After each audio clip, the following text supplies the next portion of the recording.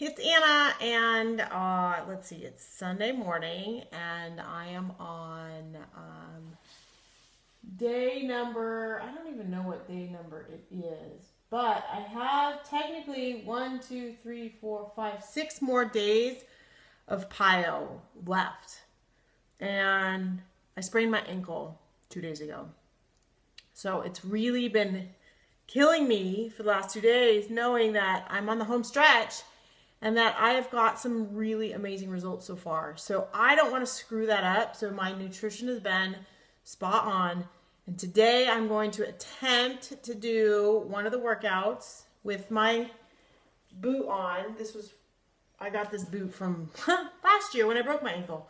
So I'm going to attempt to do some of it with the boot on. I'm going to use the modifier, who is amazing. And I'm going to get a great workout out of it, and I'm going to show you that. So I won't be able to post the videos that I'm going to take until later, but I'm taking them because, you know what? Shoot. Why screw up the last week when I can actually get through some of the workout? You know, I'm going to go through the motions, do as best as I can, and get it done. And I will do a little video after and see how I felt. Okay? Okay, so this workout was the longest workout on the program.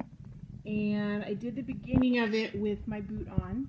And I seemed to do okay, although it was a little bit off balance. There were parts where I actually took the boot off because I knew that I could hold a position without overextending my ankle. And so I was able to actually record myself doing a few things. But it was tough getting through this. It was tough. I didn't even get through the whole thing. So I bowed out. I'm listening to myself. I have a few more days left. I'm going to come back in here tomorrow.